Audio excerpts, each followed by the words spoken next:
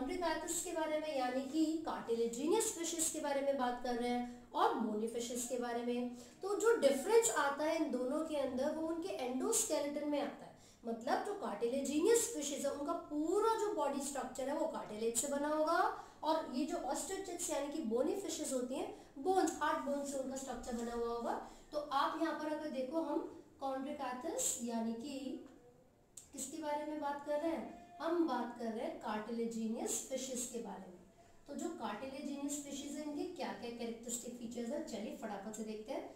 तो इनका जो स्केलेटन है, एंडोस्केलेटन होगा, क्रेनियम होगा, वो सब किससे बना हुआ होगा, कार्टिलेज से, सबसे पहली चीज। ठीक है भाई। अब इसके अलावा और क्या क्या फीचर्स हो सकते हैं, देखिए इनका जो माउथ होता है, इनका जो माउथ होगा वो वेंट्रल होता है।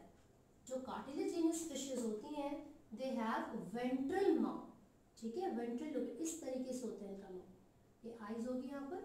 ठीक है, फिर आप यहाँ पर देखोगे पेयर्ड फिन्स प्रेजेंट होते हैं। तो ये जो फिन्स होते हैं ये कौन कौन से हो सकते हैं, है ना। तो अभी इन फिन्स के बारे में हम बात करेंगे। These are the chordal fins by the way. ये इस तरीके से देखो, ये जो फिशेस है, जो कार्टिलेजिनियस फिशेस होती हैं, इन फिशेस के अंदर आप देखोगे इनका जो माउथ है वो किस तरीके का है, वेंट्रल माउथ है। नीचे का सरफेस है जो कि खुल रहा है। ठीक है, इसके साथ साथ अगर देखा जाए तो हम इनके फिन्स के बारे में बात करते हैं। फिन्स, पेयर्ड फिन्स कौन कौन से होंगे इनकी बॉडी के सरफेस पर, है ना। तो देखो जो फिन्स इनके पास होते हैं वो पेक्टोरल और पेल्विक फिन्स हो सकते हैं और कॉर्डल फिन्स हो सकते हैं। Pectoral, pelvic, chordal fins. तो जो पेक्टोरल होते हैं, पेक्टोरल जो शोल्डर वाला पोर्शन होता है which is close to the mouth और हेड, उसको पेक्टोरल फिन बोलेंगे। तो थोड़ा नीचे की तरफ यानी कि एनएस से क्लोज होते हैं, ठीक है, वो बिल्कुल जो टर्मिनल में होते हैं वो तो कॉर्डल हो गए, बट इन बिटवीन जो प्रेजेंट होते हैं वो पेल्विक होते हैं। तो पेक्टोरल फिन्स, पेक्टोरल, ये पेल्विक फिन्स होंगे, pelvic, and the last one are the chordal fin. Last one are the chordal fin. ये जो कॉर्डल फिन है इसमें आप देखोगे जो नोटोकॉर्ड होती है, क्योंकि कार्टिलेजिनियस फिशेस के अंदर जो नोटोकॉर्ड है वो through out the body present होती है ना। ये जो नोटोकॉर्ड है अगर इस तरीके से प्रेजेंट होगी जो सिर्फ एक ही डायरेक्शन में टिल्ट कर रही है, तो यहाँ पर ये जो कॉर्डल फिन होगा ना, it will be like this. जो कॉर्डल फिन होगा वो अनइक्वल हो जाएगा। यहाँ पर जो कॉर्डल फिन है वो कैसा हो गया, अनइक्वल हो गया, बिकॉज ये जो वर्टिब्रल कॉलम थी वो एक ही डायरेक्शन में एक्सटेंड कर रही थी, राइट। तो जब भी कॉर्डल फिन्स अनइक्वल होते हैं उसको हेट्रोसर्कल कहा जाता है। ठीक है, उसको क्या कहते हैं, हेट्रोसर्कल फिन्स कहा जाता है, राइट। तो ये हम बात करें कार्टिलेजिनियस फिशेस में, जिसके अंदर जो कॉर्डल फिन है वो कैसा होता है, हेट्रोसर्कल होता है, माउथ टर्मिनल होता है। तो पेयर में यहाँ पर पेक्टोरल, पेल्विक एंड किसके बारे में बात की है, कॉर्डल फिन्स के बारे में बात की है। ठीक है, इसके अलावा इनके पास क्या प्रेजेंट होगा, आई प्रॉपर डेवलप्ड होगी। उसके साथ साथ आप देखोगे तो ये जो फिशेस होते हैं टीथ आर बैकवर्डली डायरेक्टेड। इनके अंदर जो टीथ होते हैं वो मॉडिफाइड होते हैं and these are backwardly directed. ठीक है, ये इनकी मॉडिफिकेशन है। साथ ही साथ आप देखोगे लेटरल लाइन सिस्टम इनके पास प्रेजेंट होता है। ये जो लेटरल लाइन सिस्टम है या जो ऑर्गन है इसकी जरूरत क्या है, their body surface has a lateral line system जो कि पानी में होने वाली जो भी मूवमेंट्स होती है उनको और साथ साथ एक स्पेसिफिक डायरेक्शन में फिशेस को स्विमिंग करने में हेल्प करता है। जो लेटरल लाइन सिस्टम है वो बहुत इंपॉर्टेंट है फिशेस के अंदर। वो उनको पानी में होने वाली मूवमेंट्स को डिटेक्ट करने में और एक स्पेसिफिक डायरेक्शन में मूवमेंट करने में हेल्प करता है। ठीक है, अब इसके साथ साथ अगर हम बात करेंगे तो आप देखोगे they do not have swim bladder. इनके पास स्विम ब्लैडर या एयर ब्लैडर नहीं होता। तो यही रीजन है कि इनको कॉन्टिन्यूसली स्विम करना होता है। अगर ये रोकना चाहते हैं सिंकिंग को, डूबने से बचना चाहते हैं, तो इनको क्या करना पड़ता है, they have to continuously swim. तो इसका मतलब ये हुआ जो कार्टिलेजिनियस फिशेस हैं उनमें टर्मिनल माउथ होता है, कार्टिलेज से बना हुआ एंडोस्केलेटन है और क्रेनियम है। इनके अंदर आप देखोगे जो फिन्स है वो पेयर, पेक्टोरल, पेल्विक और कॉर्डल हो सकते हैं। इसके साथ साथ इनके पास आई प्रेजेंट होती है, जो गिल्स प्रेजेंट होंगे, gills, these are gills, let's अगर यहाँ पे लिख रहे हैं these are without operculum। अब operculum क्या होता है, operculum एक गिल कवर को कहा जाता है। operculum गिल कवरिंग को कहा जाता है जो कि एक्सटर्नल सरफेस से गिल्स को कवर करेंगे। ठीक है, तो आपको गिल स्लिट्स क्लियरली दिखेंगे नहीं अगर ओपर्क्यूलम होगा, लेकिन इनके पास तो ओपर्क्यूलम नहीं है, that means the gill slits could be seen. Clear है? तो यहाँ पर गिल स्लिट्स आर विदाउट ओपर्क्यूलम, कोई भी ओपर्क्यूलम इनके पास नहीं है। अब अगर इनके हार्ट के बारे में हम बात करते हैं तो cartilaginous fishes are to heart, sorry heart एक है लेकिन दो चैम्बर्स है, एक ऑरिकल होगा और दूसरा वेंट्रिकल होगा। ठीक है, तो यहाँ पर इनके पास दो चैम्बर्स है, they have two chambered heart, one atrium यानी कि ऑरिकल और दूसरा ventricle. But along with this they have some accessory structures, जिसको क्या कहा जाता है, आप यहाँ पर देखोगे sinus venosus and corpus arteriosus. इनके पास क्या क्या प्रेजेंट होता है, sinus venosus and corpus arteriosus, these are the accessory structures which are present in cartilaginous fishes along with the two chambered heart। अब इनके पास क्या होगा, सिंगल सर्कुलेशन होगी। तो जो सिंगल सर्कुलेशन है उसका मतलब क्या होगा, इसका मतलब है कि पूरी बॉडी का जो डीऑक्सीजनेटेड ब्लड है वो सिर्फ एक ही बार हार्ट में आएगा, हार्ट से वो गिल्स में जाता है, फिल्टर होता है, देन पूरी बॉडी में सर्कुलेट होगा। तो एक ही बार हार्ट में ब्लड की पंपिंग हो रही है तो इसको हम सिंगल सर्कुलेशन कहते हैं। साथ ही साथ अगर इनके बॉडी टेम्परेचर के बारे में बात करें तो आप ये देखोगे कि इनका जो एबिलिटी है, जो एक्सटर्नल एनवायरनमेंट है, क्या ये उसके साथ अपने बॉडी के टेम्परेचर को मेंटेन कर सकते हैं, नहीं। तो वो इंडिविजुअल्स जो कि एक्सटर्नल एनवायरनमेंट के हिसाब से अपने बॉडी टेम्परेचर को रेगुलेट नहीं कर सकते, उनको कोल्ड ब्लडेड कहा जाता है, यानी कि पोइकिलोथर्मस, करेक्ट। तो इसको हमने क्या बोला, cold blooded. That means they are not able to manage और control their internal environment according to the external environment, right. अब इसके आगे देखो, रेस्पिरेशन की जब बात करते हैं तो गिल्स प्रेजेंट होते हैं इनके पास, द नंबर ऑफ गिल्स में वेरी। ठीक है, वो 4 to 10 कितने भी पेयर्स इनके पास हो सकते हैं, 15 तक भी हो सकते हैं। तो ये जो गिल्स इनके पास प्रेजेंट है वो रेस्पिरेशन के लिए है। हार्ट में आपने देखा दो चैम्बर्स है, सर्कुलेशन सिंगल होती है, बॉडी टेम्परेचर को मेंटेन नहीं कर सकते हैं। अब अगर हम रिप्रोडक्शन के बारे में बात करेंगे तो आप ये देखोगे दीज कुड बी ओविपेरस, यानी कि वो एग्स को प्रोड्यूस कर सकती हैं, विविपेरस यानी कि यंग वंस को प्रोड्यूस कर सकती हैं, एंड ओवोविविपेरस। देखिए ओवोविविपेरस का मतलब क्या होता है कि वो एग्स को, तो उनकी बॉडी में जो एग बने थे, इंटरनल फर्टिलाइजेशन हो रही है, जो बॉडी के अंदर एग्स थे, जब वो बॉडी के बाहर रिलीज होते हैं, these are still in the larval stage, वो कंप्लीटली डेवलप्ड यानी कि यंग वंस की फॉर्म में नहीं होते हैं। तो इस तरीके की जो रिप्रोडक्शन का तरीका है उसको हम ओवोविविपेरस कहते हैं। ठीक है, तो यहाँ पर हमने देखा, ये कुछ एग्जांपल्स भी इसके साथ साथ हम करेंगे, किसके, कार्टिलेजिनियस फिशेस के। तो यहाँ पर कुछ एग्जांपल हम देख लेते हैं कार्टिलेजिनियस फिशेस के, जैसे कि टॉर्पीडो आपको एग्जांपल दे रखा है। ठीक है, तो टॉर्पीडो में आप देखोगे बॉडी सरफेस कुछ इस तरीके से होता है, पॉइंटेड टेल प्रेजेंट होती है, एंड आइज के नीचे यहाँ पर आपको स्पायरिकल मिलेंगे। स्पायरिकल क्या होगा, बेसिकली ये जो कार्टिलेजिनियस फिशेस होती है ना, इनके अंदर जो फर्स्ट पेयर ऑफ गिल होता है इट इज क्वाइट रिड्यूस्ड।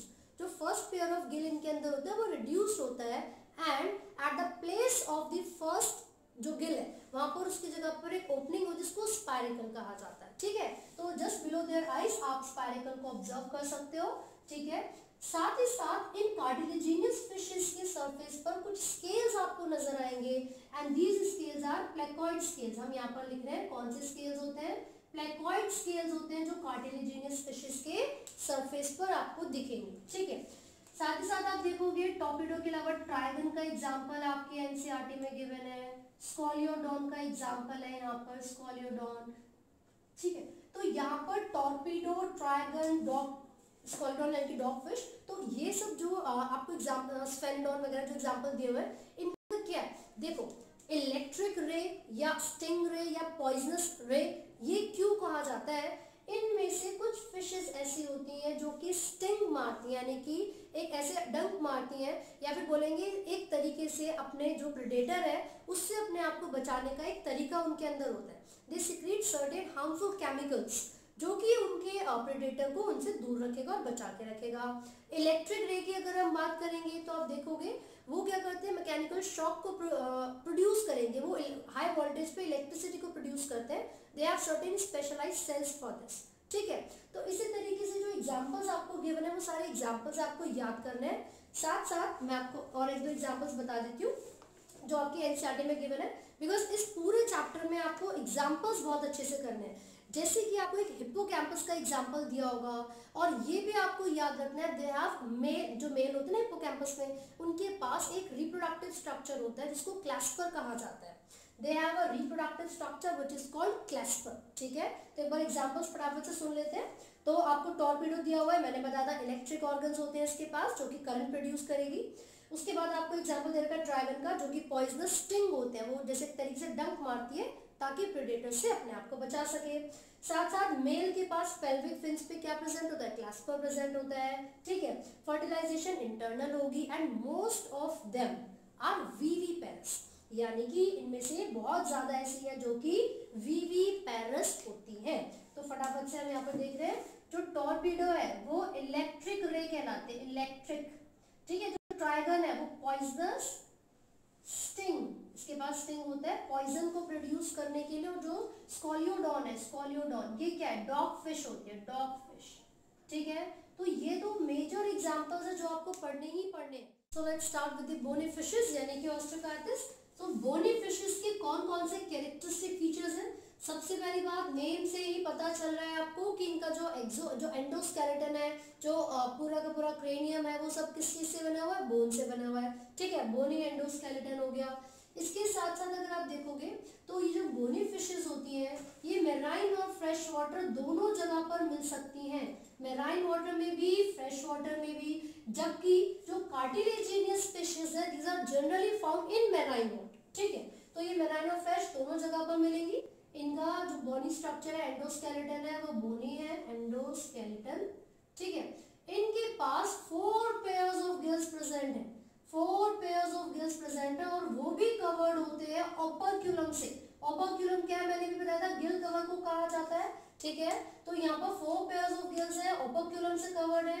इनके पास भी 2 चैम्बर्ड हार्ट होगा, ठीक है। तो इनका जो हार्ट है वो 2 चैम्बर्ड हार्ट है। इनके पास भी एक्सेसरी कुछ यहाँ पर स्ट्रक्चर्स प्रेजेंट होते हैं जिसको हम क्या बोलते हैं, sinus venosus and trunks arteriosus, ठीक है। तो बेसिकली यहाँ पर हमने देखा कि हार्ट 2 चैम्बर्ड है, 1 एट्रियम एंड 1 वेंट्रिकल है।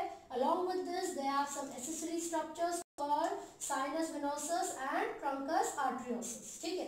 अब अगर बात करते हैं कि क्या ये अपनी बॉडी टेम्परेचर को मेंटेन कर सकती है, नहीं कर सकती।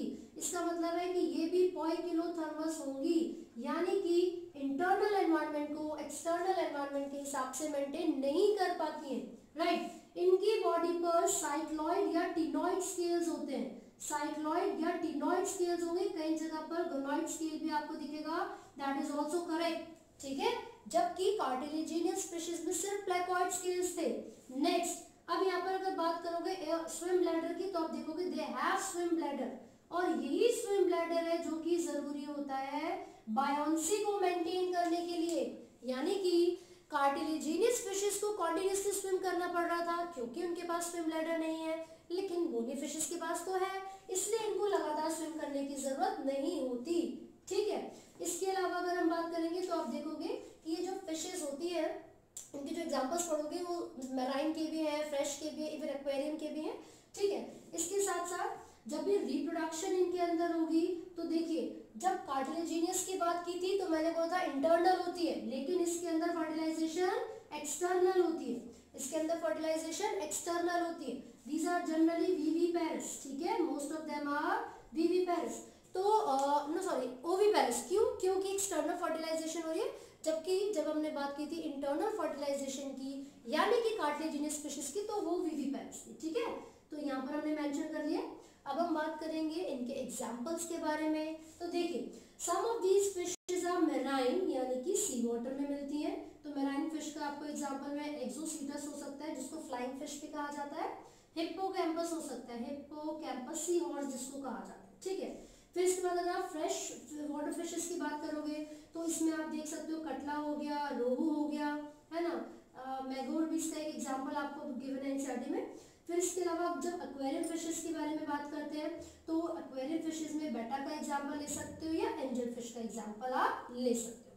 तो these are the different categories जिसमें बोनी फिशेस आती हैं, ठीक है। तो कार्टिलेजिनियस में जो बॉडी स्केलेटन था, एंडोस्केलेटन कार्टिलेज से बना हुआ था, स्विम ब्लैडर उनके पास नहीं था, प्लेकॉइड स्केल्स था उनके पास, यहाँ पर बोन से बना हुआ है, यहाँ पर स्विम ब्लैडर प्रेजेंट है और साइक्लॉइड, टिनोड और गोनॉइड स्केल्स है, राइट। अगला क्या डिफरेंस हो सकता है, उनके पास आपने देखा था कि जो उनका माउथ था वो वेंट्रल था, लेकिन यहाँ पर जो इनका माउथ होता है वो कैसा है, टर्मिनल। तो यहाँ पर माउथ इज टर्मिनल, ये आपको याद रखना है, ठीक है। इसके साथ साथ आप देखोगे वहां पर जो फर्टिलाइजेशन हो रही थी वो इंटरनल हो रही थी and most of them were viviparous, और यहाँ पर फर्टिलाइजेशन एक्सटर्नल है और most of them are oviparous, ठीक है। वो जनरली मेराइन फिशेस थी, सिर्फ मेराइन वाटर में मिलने वाली थी, और यहाँ पर ये मेराइन में, फ्रेश वाटर में एक्वेरियम फिशेस हो सकती हैं। साथ में आपने देखा था कि उनमें बहुत सारे अलग अलग एग्जाम्पल्स भी थे और इसके भी सारे एग्जाम्पल्स आपको याद करने हैं। So we are done with the Pisces, यानी कि कार्टिलेजिनस एंड बोनी।